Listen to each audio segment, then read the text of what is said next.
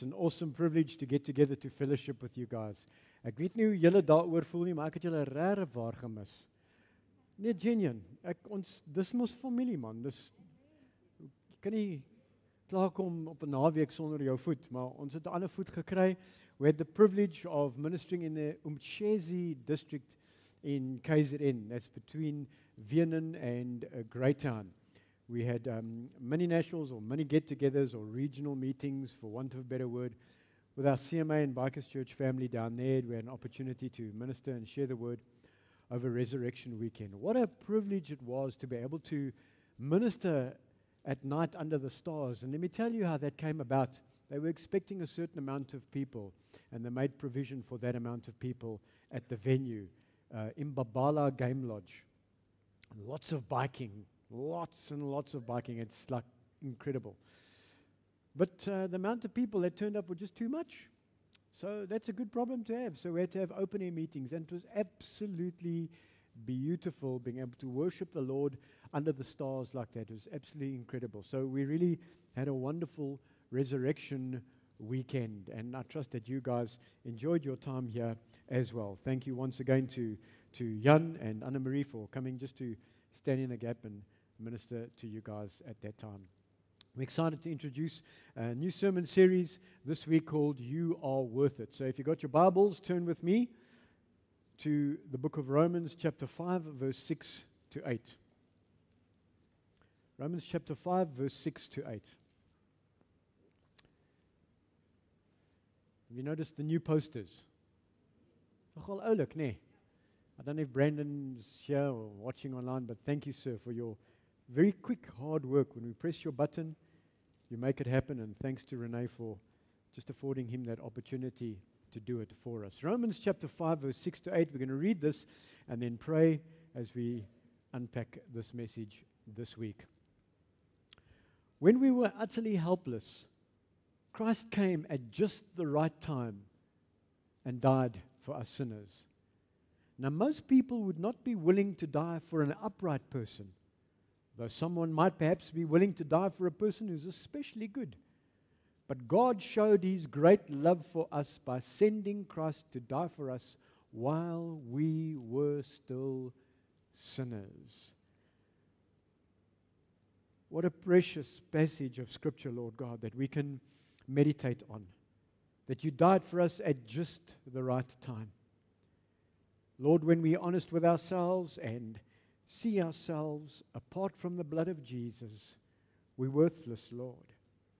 But cleansed by the blood of Jesus, made whole and new, we are worth it to you. We thank you for this selfless sacrifice so that we can experience life and life in abundance because of what you have done, Lord Jesus. And Father, we acknowledge our dependency upon you this morning. Myself especially. Lord, I got nothing to say to anybody that can change anybody's life. But one word from you, Lord, can change us forever. Holy Spirit, would you minister the life and the power and the grace and the redemptive message of the gospel into all of our hearts as we meditate on your word this morning. Thank you that you minister to every person listening, watching online and in both buildings here, Lord, that they have a real encounter with the living God. And we thank you for that in the name of Jesus Christ. Hallelujah. Imagine God being an investor that does a survey and determines where's the best place to invest his assets. Imagine him being an investor and deciding to invest his most valuable asset. The thing which is most precious to God. I can tell you now, it's not a motorbike. It's not his favorite cloud, because God rides the clouds and the winds. It's not something God's most valued, prized possession, if I may use that word this morning in this context. Imagine he's looking to invest his most prized possession, His Son, Jesus Christ. And out of all creation, out of everything that He's made, and He's made so much more than we know. Our universe is expanding all the time and growing, because when God said, let there be, guess what? His word is still traveling and it's creating. They've worked out that the universe is expanding. How do they do that? I don't know. That's way above my pay grade. Slim mense wat dit uitwerk. But out of everywhere that he can possibly invest, he chooses to invest Jesus in an offshore venture. Out of the realms of the heavenlies, where there's perfection and glory and holiness and majesty. He chooses to invest his most prized possession in an offshore adventure called earth. And he decides, this is where I'm going to invest my best. Ek weet nie van julle nie, nee, I'm not an investment or venture capitalist. But I probably wouldn't invest on this little blue marble. If I look at our track record and what we're busy doing, I probably would have chosen some better place to invest my best asset. God chose to invest Jesus Christ in this offshore adventure called earth. Let's take it a little bit further. Let's say God wants to invest even more. He's even more adventurous, and he's even more risky, so to speak, and he decides to invest his most valuable asset, Jesus, into your life.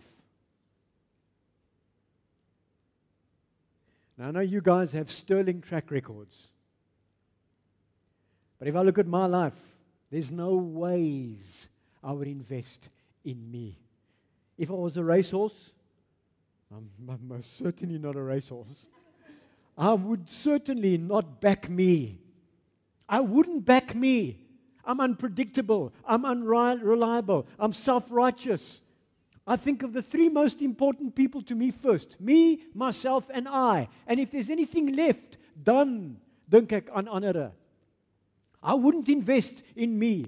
But my brother, my sister, the good news is that God sees you and you are worth it. To Him, you are worth it. Imagine sacrificing your child for somebody that might say, nah, not for me. I'm not into this church stuff. I'm not into this Jesus thing. I'm not into religion. Imagine running that risk. Wie van julle sou dit gedoen het? But to God, we're worth it. What is it in human beings that have the... Sometimes I don't think it's a privilege. Maar mense, ons sal nie die liefde kan verstaan sonder hierdie nie.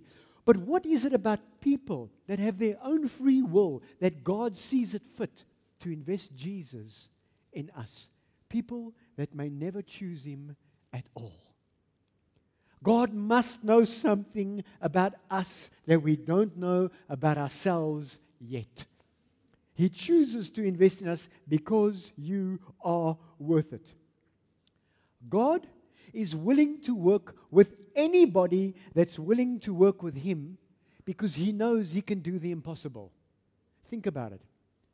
He's willing to work with anybody who's willing to work with Him because He knows He can do the impossible. He knows He can take cracked pots like us and do the impossible through us. Think about that. He knows it. He knows it. Because He made us. He created us. He thought of us. And in one day, on your birthday, He decided this is a day I'm going to release you into the world. He's willing to work with anybody who's willing to work with Him because He knows He can do the impossible. If I think about the concept of tearing the devil's kingdom down and building the kingdom of God, I think it's impossible. Lord, hoe doen ons dit? Lord, do you know that it's 2021? Do you know what's actually going on here? Do you know how it's becoming increasingly popular to be ungodly and increasingly unpopular to be godly? Do you know that actually? Do you know that it's not cool to love Jesus? That it's not hip to live for Jesus? Do you know that, God? Do you know? And we got to face all of this. But God says in Matthew 19 and verse 26, Jesus says, for man, this is impossible. But with God, all things are possible. Somehow, God sees the supernatural possibility that His kingdom can still be built on the hearts of people. Because the kingdom of God is built on the condition of the human heart. Hoe aanvanklik of onvanklik is ons? weet nie wat die regte woord daar is nie, vir die dinge van die Here, vir die koninkryk van God. How receptive are we to that? And God sees that He can work through people and achieve the impossible for anybody that's willing to work with the Lord. How many of you are willing to work with the Lord this morning? And say, Lord, I believe you for the impossible, Lord. I don't understand it. See, the scripture says, by faith we believe. By faith. So faith comes and then we get to see what God does. By faith we know that all things were made. It doesn't start off by saying we know because we know things and then there's faith. That's how the kingdom of God works. And may God enable us to see things the way He does. So if God sees that He can achieve the impossible through us, I want to put it in other words this morning and say, don't let your limitations keep you from pursuing God's purpose for your life. Can we just get that timer on at the back there, please, gents? Don't let your limitations keep you from pursuing God's purpose for your life. Waar jy jouself oortuig, ek kan nie. Ek het hoeveel keer probeer, Mozzie, I still can't get it right. Others can, but I've tried, Mozzie, and I just can't. Or you think about past mistakes and you say, I've tried it once. I know what it's like for me when I fall. I like trying things that's like next to the impossible on my dirt bike. And I try and I fail and I fall. I get bruises and my bike gets scratched and I get up again. And every time I get on again, I can't help but think of what happened to ek misluk het. But if I don't get on and do it again, I'll never get over that obstacle. I've got to do it again and again. And what I have to do is I have to take a deep breath. And sometimes a deep breath. Because I'm at the age where my mind makes promises that my body can't keep. And I have to visualize myself getting up there. I've got to visualize it. That's why God has given us an imagination. Because if you can't picture it in your imagination, you're not going to be able to achieve it. It's called vision. It's called vision. And when you can visualize it, you see, okay, I can do this. So, moet jou nie blind staar aan jou mislukkings van die verlede and your past mistakes. Don't let the devil continuously accuse you of something over and over that Jesus Christ has forgiven you of long time ago. The scripture teaches that God is faithful and just, that if we confess our sins to Him, He'll forgive us of all our sins and cleanse us of all unrighteousness. 1 John 1 and verse 9 says that. So don't let your limitations keep you from stepping into the destiny and the plan that God has for you. You are not defined by your past mistakes. You are not defined by what people speak over you. How should we relate to each other? And this is challenging. We should relate and interact to each other, not by... Let's look in leadership context, for example. If you get together a leadership team, you have certain expectations from leaders. That's just how life works. And then they let you down big time. And then they extend the right hand of fellowship and give you a hug, but all they're doing is just looking for a place in your back to stick the knife in. And you feel disappointed and hurt. Ach, shame. Sies toch. Look what they done to Jesus. Okay? And then we start relating to people based on their past mistakes. It's a difficult one, isn't it? How should we be relating to each other? We should be relating to each other according to the prophetic word of God spoken over your life. Nobody's excited about that. Ladies and gentlemen, that changes everything. Because if I relate to you about what God says to you, it changes everything. If I relate to you according to the way that I think you've disappointed me, oh, then it's the kingdom according to Mozzie. And it shouldn't be like that. And that's how it is with God. Don't let your limitations and your past mistakes keep you from God's destiny for your life. Because to God, you are worth it. He sees something in you that you yourself haven't perhaps seen. Now, sometimes we see too much of ourselves. Kiss me quick before I kiss myself. Sometimes we just love ourselves too much. Now, here's where you get the godly balance. Ladies and gentlemen, it's like this. And no matter how many times I've said this, it never loses its punch and its power and its truth because it's profound. Don't think less of yourself. Think of yourself less. Kan jy die verskil sien? Don't think less of yourself. Think of yourself less.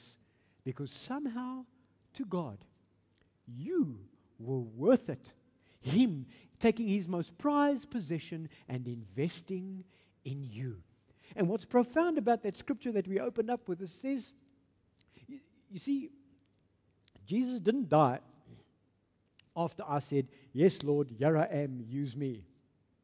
The scripture says that Jesus died at just the right time while we were still sinners, while we were still warring against God, while we were still enemies of the throne of God. He says, I'm going to do it. I'm going to lay down my life because they're worth it. And I think one of the secrets of that is that why did God choose to make us in His image? I mean, think of being able to do absolutely anything you want with whatever you got, with whenever you want. And He makes us in His image. Like, really? Couldn't He come up with better ideas? No, He chose us. But isn't it? I mean, He could have chosen anything.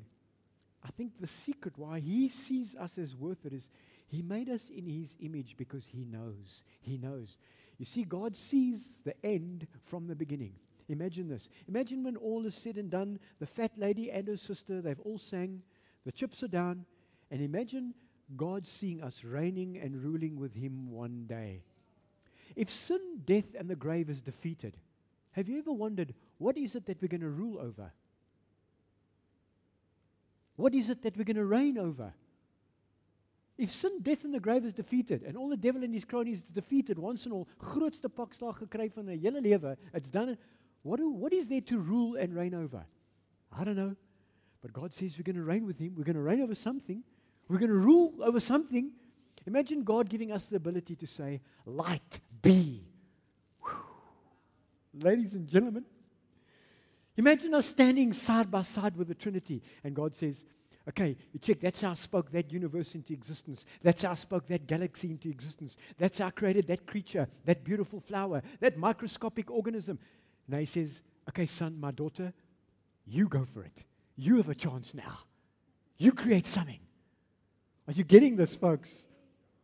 I think God sees that. And to Him, it's worth it. You're worth it. He sees the end from the beginning. He sees through the blood of Jesus all our past mistakes cleansed. And He sees us ruling and reigning with Him one day. I don't know about you, ladies and gentlemen, but I'm looking forward to being there. We experience it, 'n besprinkeling daarvan hierso in hierdie realm. We live natural lives sprinkled with the supernatural.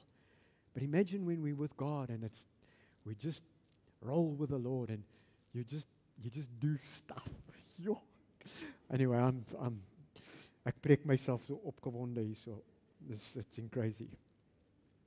God has taken great care in every detail of your lives. Every detail of your lives, He's taken great care. 2 questions I want to ask. Have you wondered where God was tydens daai moeilikste tydperk in jou lewe? Maybe as you're watching and you're listening now, you're in that place right here, right now. Maybe you're asking yourself, God, where are you?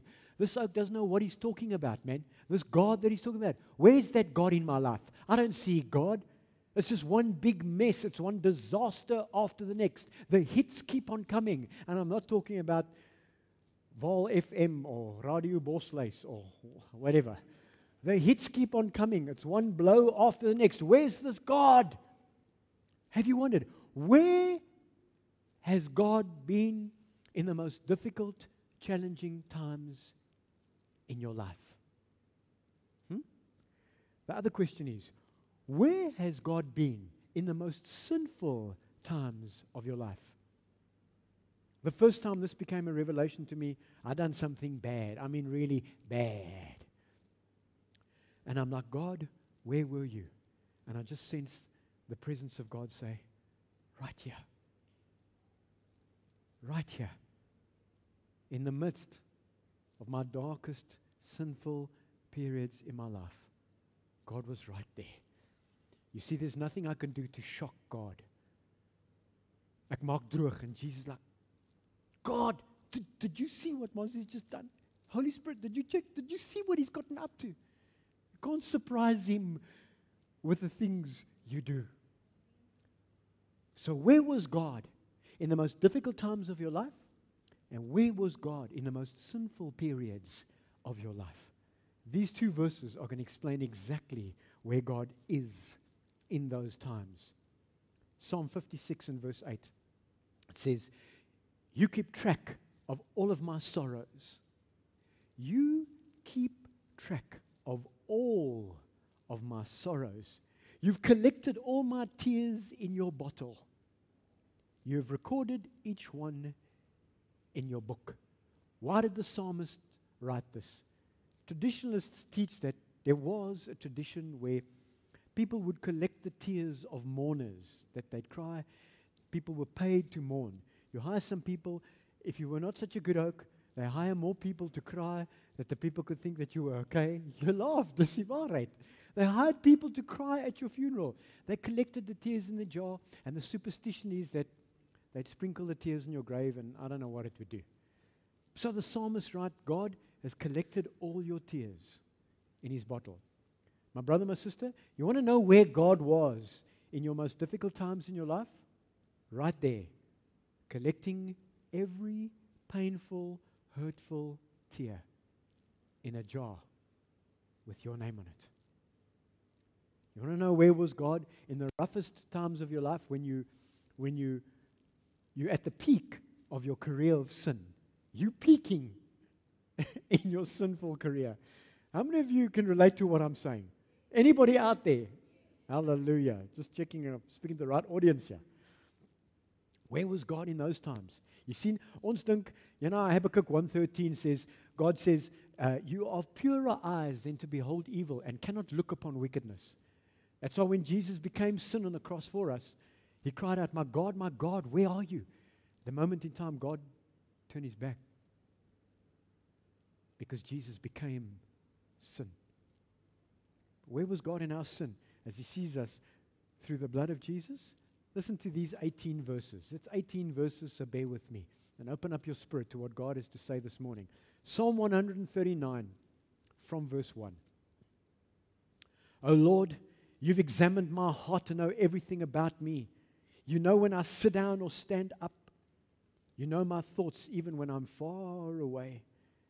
You see me when I travel and when I rest at home. You know everything I do. Wow. You know what I'm going to say even before I say it, Lord. You go before me and you follow me. You place your hand of blessing on my head. Such knowledge is too wonderful for me and too great for me to understand. I can never escape from your spirit. I can never get away from your presence. How many times in Christian circles do we hear ourselves say, dit voel asof God so ver weg is van my af. I'm so far away from God. Well, the Bible teaches that we can't get away from his presence. If I go up to heaven, you're there. If I go down to the grave, you are there. If I ride, there we go, ride, it's ride, hallelujah, not drive. If I ride the wings of the morning, if I dwell by the farthest oceans, even there your hand will guide me and your strength will support me. I could ask the darkness to hide me and the light around me to become night, but even in darkness, I cannot hide from you. You made all the delicate inner parts of my body and knit me together in my mother's womb. Thank you for making me so wonderfully complex. Some translations say fearfully and wonderfully made. Your workmanship is marvelous. How well I know it. You watched me as I was being formed in utter seclusion and as I was woven together in the dark womb. Scientists have observed the development of a human growing in the womb. And as the baby develops to a point where the skin is complete over its eyelids, somehow, inexplicably, from nowhere, it's like an invisible scalpel is taken and simply starts splitting the skin that you get 2 eyelids. Science has no answer, no explanation. That's why the Bible says, skillfully, secretly put together in your mother's womb. I want to tell you, I sense in the Spirit to say this. This is for somebody. Maybe you've been told you were an illegitimate child. I want to tell you that's a lie from the pit of hell. A mother and a father may have had an illegitimate biological contribution towards your existence, but to God, ma'am, sir, you're not illegitimate. You are worth it. When it comes to the birth of a child, God doesn't go, oops. Hello? Take encouragement from that. There's no such thing as an illegitimate human being in the eyes of God.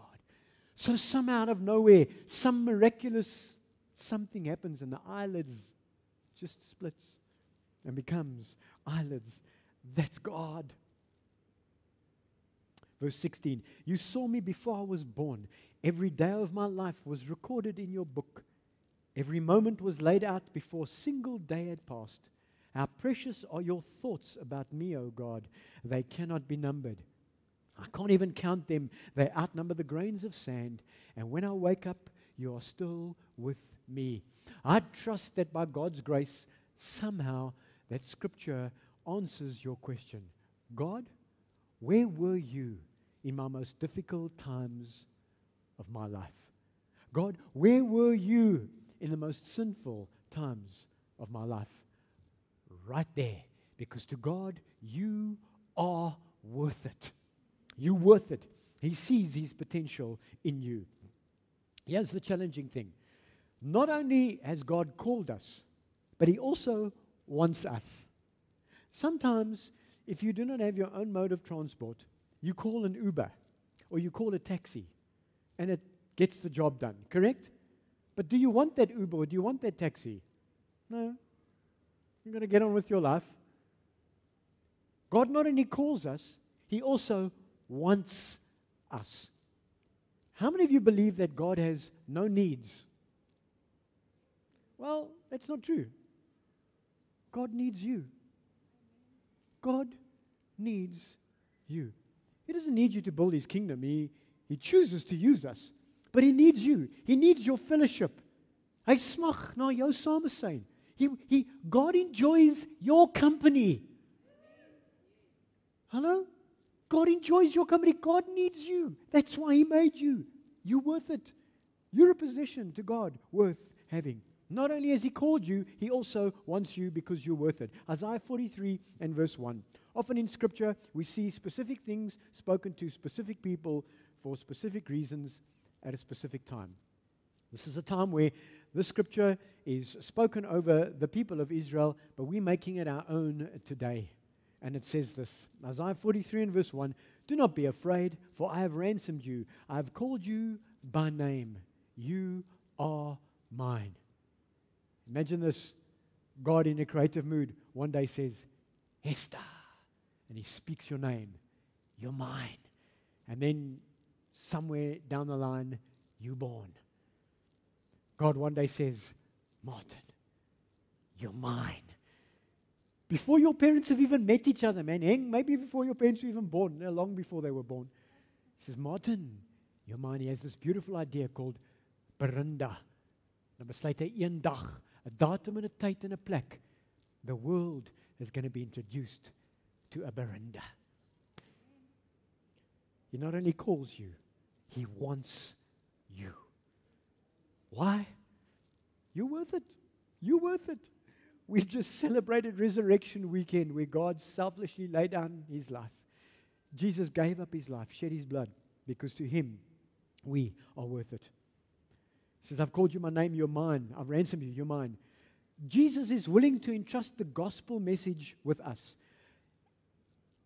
He could have chosen angels who would work tirelessly and have doctrinal perfection.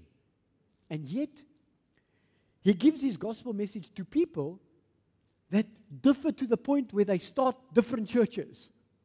Ons glo jy moet dit so doen, ons glo jy moet dit so doen, kom ons begin ons eie dinge, daarom het jy die gehervormde, reformeerde, nuwe ding, the new, it's, I don't know. We have all of these. God takes the gospel message and He gives it to people, wetende, dat ons, it's not always going to work in synchronicity. Daai gears gaan gestak and it's just going to be, some places you like 16 different churches on 16 different corners, and that's okay, that's fine. But I think one of the yet unanswered prayers of Jesus is the prayer in the garden in John 17, where He says, Father, I pray that they may become one as you and I are one. I believe that is still to happen.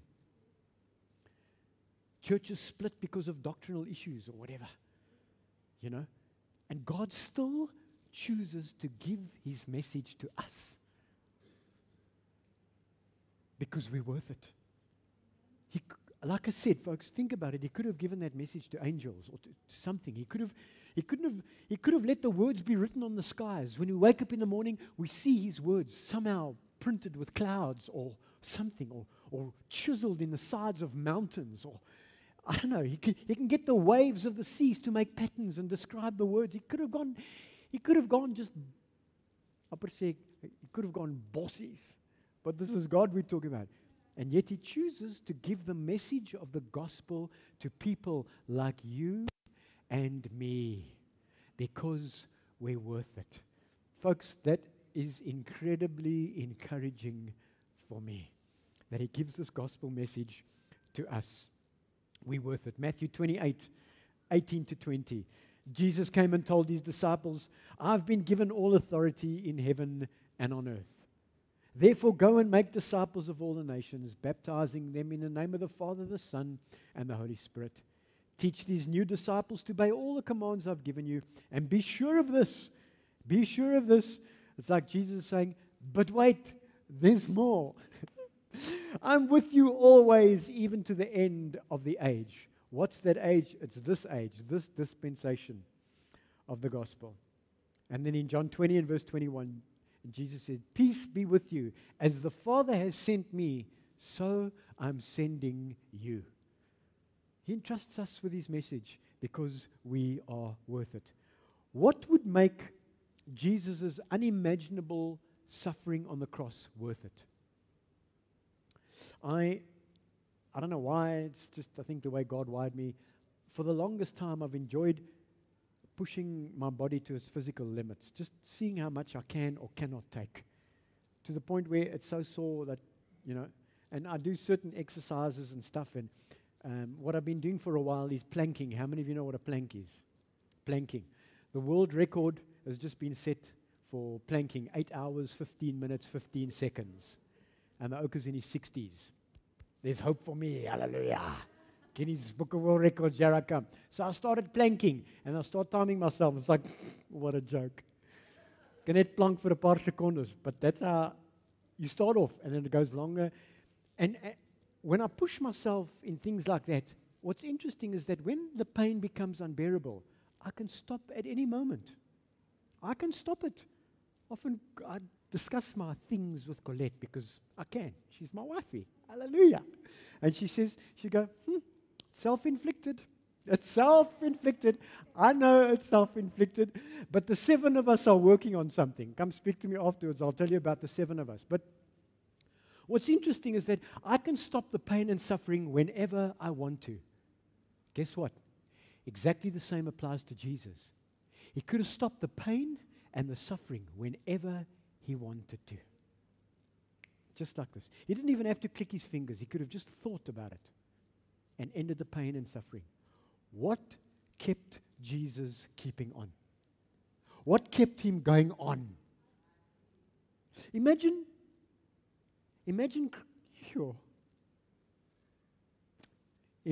creating the mouth that's going to spit in your face.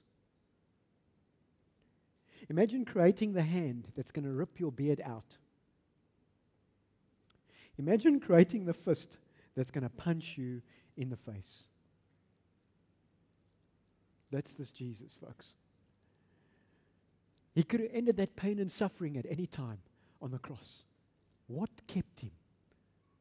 Imagine you hanging there, you're bleeding out. You're bleeding out. The pain is unbearable. And you still have the time to look after your mom. You say to John, behold your mother, behold your son. Knowing that he's going to need somebody to look after mom. You're going through that and you still say, Father, forgive them. Forgive them, Lord. He could have stopped that pain at any time. What kept him keeping on? I want to tell you. And I'm starting to land this thing. Last scripture and then I'm done. Hebrews 12, verse 1 to 2. And therefore, since we're surrounded by so huge a crowd of witnesses to the life of faith, let us strip off every weight that slows us down, especially the sin that so easily trips us up.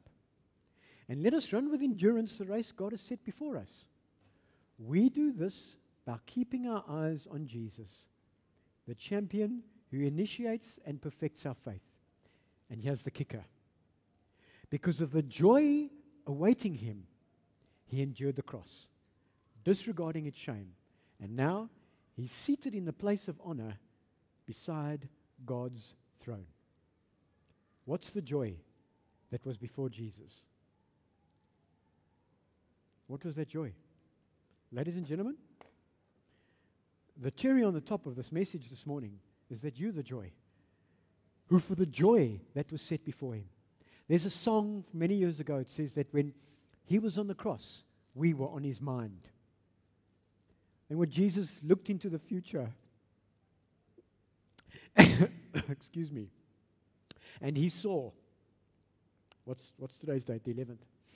He saw on the 11th of April, 2020, there'd be men and women of God in a building today and next door watching online that would have said, yes, Lord, I want to live for you. He saw that. He saw that there would be people leaning into him, leaning into his presence.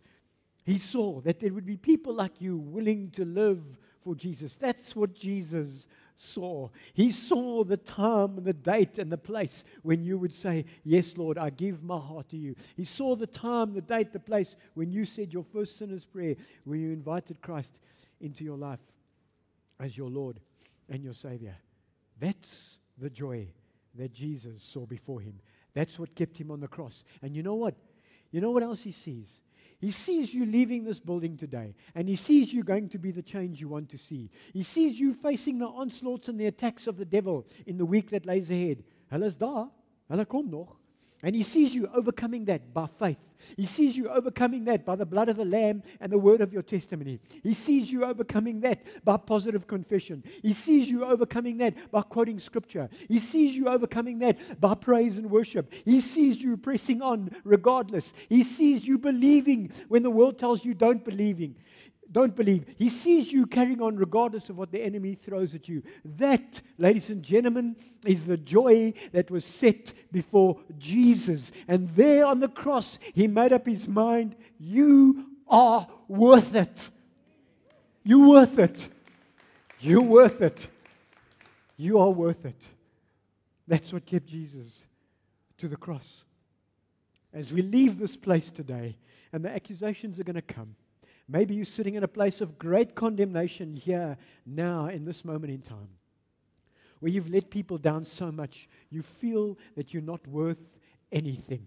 And maybe the facts are, jy het seriously droog gemaak, my broer, my sister, dis dalk die feite, maar die waarheid is, Jesus het die prys betaal vir jou sondelas. He's paid the price completely, because to him, you are worth it. Let's pray together. Father, we thank you for your grace and we thank you for your mercy. We thank you for the encouragement from your word, Lord, that somehow you see something in us that perhaps we haven't seen ourselves.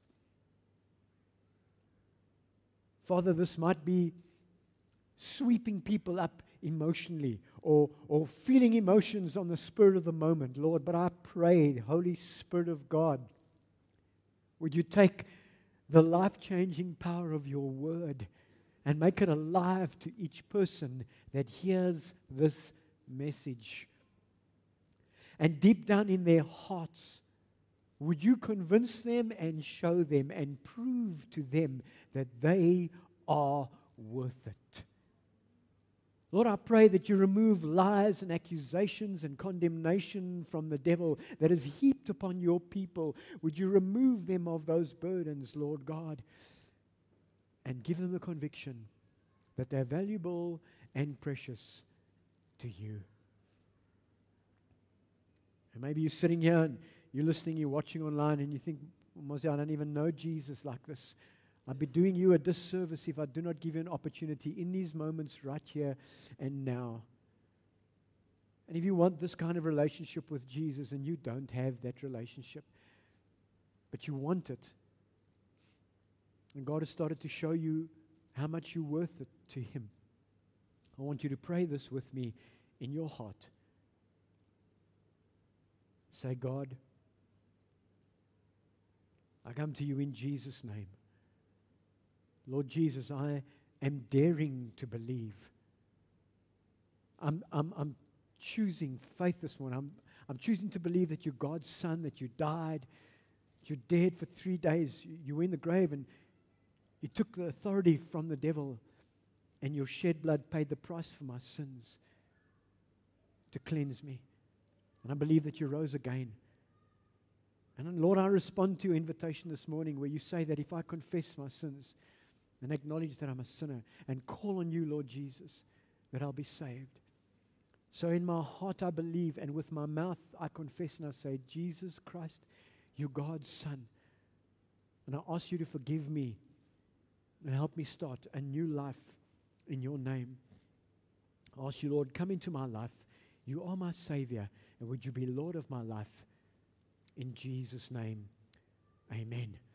And folks, if you've prayed that prayer, the scripture teaches that your spirit, God has made your spirit born again. And if you do not have a spiritual home, I encourage you to find a church somewhere that teaches the true Word of God, a place where you can belong, a place where you can grow, and a place where you can walk a journey with people that will help you in your walk with Jesus. And if you're here this morning and you've prayed that prayer for the first time maybe, please don't go home unless you speak to one of us. We'd love to pray with you and help you understand and explain what has happened if you've prayed that prayer. Maybe you've prayed that prayer several times before, but you prayed it again in all honesty. Well, God bless you as well. We want to thank you, folks, for making the time to listen this morning. May Almighty God bless you and keep you. May God make His face shine upon you and be gracious to you.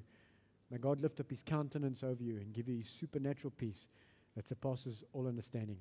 We love you dearly. Take care. Have a great week. Just on an administrative note, I'm looking for a ministry partner to minister on the weekend of the 21st to the 23rd of May.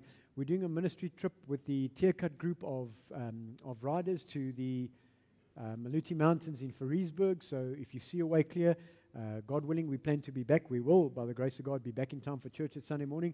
But I need a ministry partner, so if that is you, just make sure that you get in touch with me privately, and we will take it from there. Thank you for coming. God bless you. Have a great week.